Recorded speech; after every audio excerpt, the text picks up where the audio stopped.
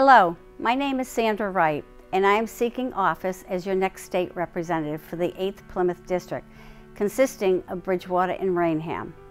But before I begin, I would like to take the time to thank our state representative, Angelo D'Amelia, for the 14 years he gave in representing our towns and always showed good leadership in his role. Representative D'Amelia and I have a long history since 2010, when he was elected into office as a representative and I as a Plymouth County Commissioner. Many times I had to call on him to support me as I put legislation up on Beacon Hill, and he always had my back. As the chapter now closes for him and he endorses me to take his place, a new chapter now begins for me to show good leadership and just common sense. I am currently a Republican State Committee woman, presently a Plymouth County Commissioner for 14 years, was on the Bridgewater Town Council, Bridgewater Board of Health, Halifax Fire Department and EMT, Mass Maritime Academy Survival Training Instructor, but my focus will be to lower inflation and decrease the cost of living, end waste, fraud, abuse, and corruption in government, stop the flow of opiates in Massachusetts.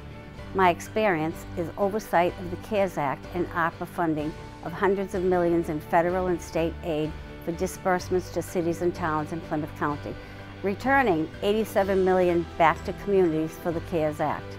My knowledge, expertise with federal, state, cities and towns, intergovernmental workshops, policies and procedures. My leadership served 14 years as a Plymouth County Commissioner and former town Bridgewater Councilor. My compassion, I've spent my whole career fighting for the people during the COVID pandemic, providing them with financial aid and all-around public assistance. My results, proven track record serving the public in Plymouth County with utmost honesty, integrity, and dedication.